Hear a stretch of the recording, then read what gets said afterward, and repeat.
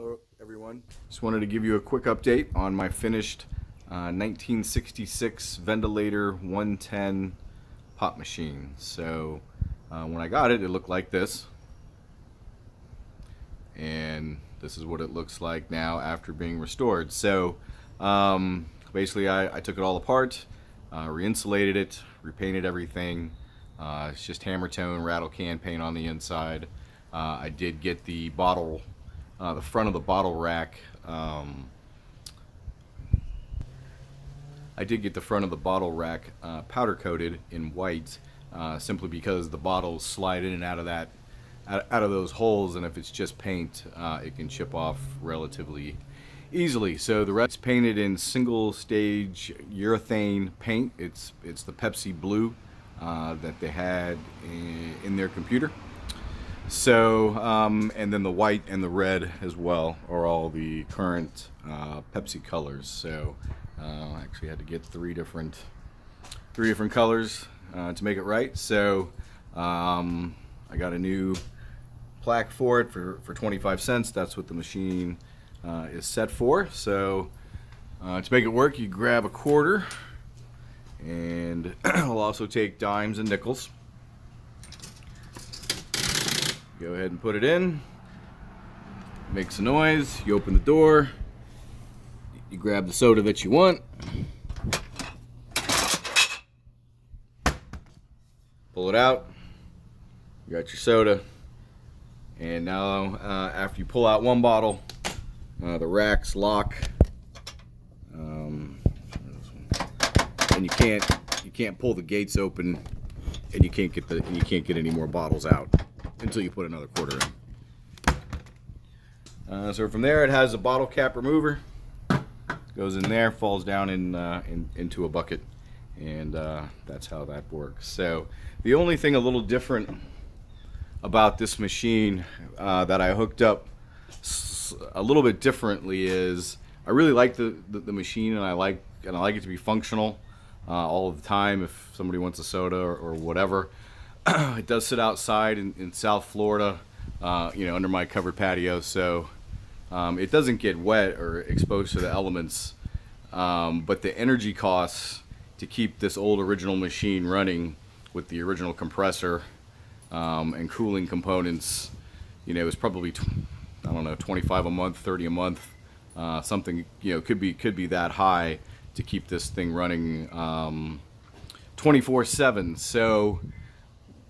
So to get around that, I actually set it up so you could turn the cooling system on and off independently from the rest of the machine. So the machine is currently plugged in. The marquee light works, the door light works, the coin mech works, all of that works, but yeah, all of that works, but the cooling system I actually leave shut off. So I'll show you how I accomplished that in an easy way to turn that back on. So it only takes a couple of hours to cool the machine back down. It goes down to about 37, 38, and then the thermostat turns off the compressor up to about 41, 42, and then then it turns back on and the cycle continues. So let me show you what's inside the machine.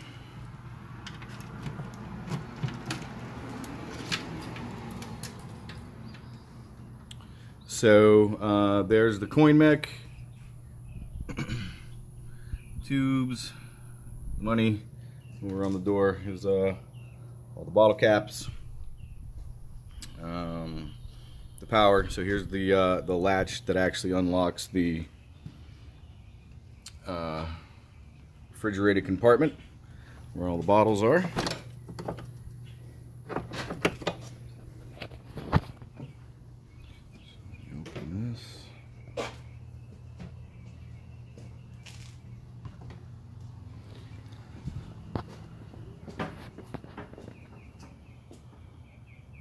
So that's what it looks like restored. So painted inside and out. I didn't replace the plastic liner. That was fine and reused. So these labels, instructions, wiring diagrams, other things on here are all original. just put in new insulation behind there. I did have this completely apart. I ended up going with mostly rigid foam, kind of a styrofoam insulation. I found that a lot easier to get in there and get the tub in there. So I have it pretty well stocked. So most of these sodas are the Mexican produced soda with the real cane sugar. So the Pepsi, the Coke. Pepsi's getting harder to find, but they have the Coke, 7-Up, Sprite, Squirt. They got all these at just Publix, our local supermarket. So we have the condenser, the evaporator, and the compressors behind that. So the way I turn these off is the condenser and the compressor just have a plug. There's an outlet just originally, and that's how it was designed. So I thought, okay, well, I'll just plug a Wemo, one of those remote control outlets in that plug, then plug the compressor and the fan assembly into that, and that'll work. And it basically did. So I did run into a problem, but I ran into two problems. The first is it didn't turn off the other fan. So the evaporator here, it has a fan too.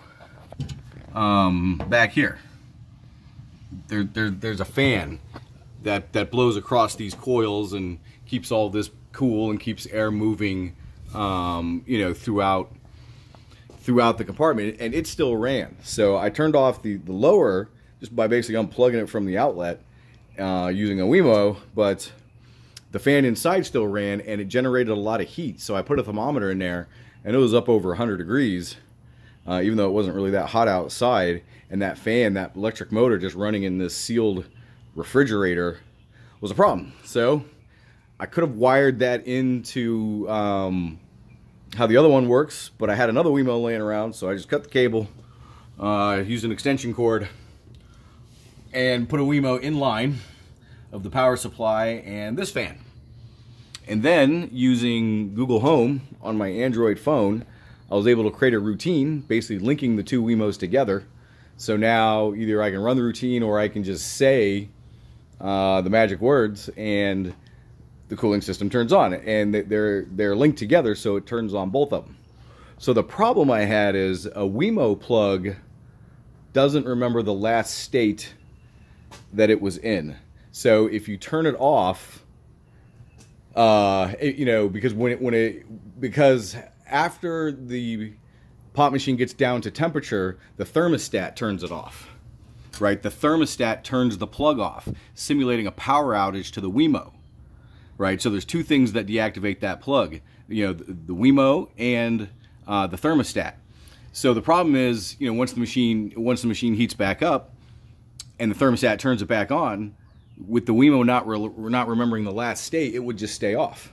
So the two fans would run, or just the single fan would run in the box, but the compressor would never ever turn back on again, because that's not how the Wemo works. So I replaced that plug with a TP-Link plug, and it remembers the last state. So simple as that, works perfect.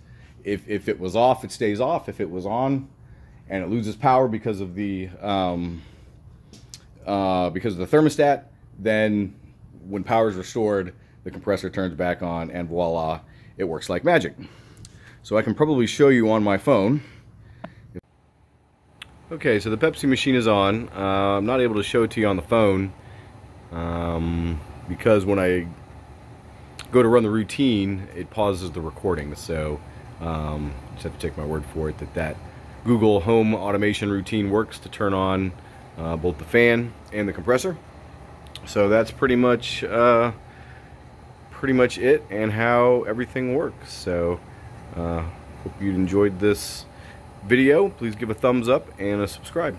Thank you.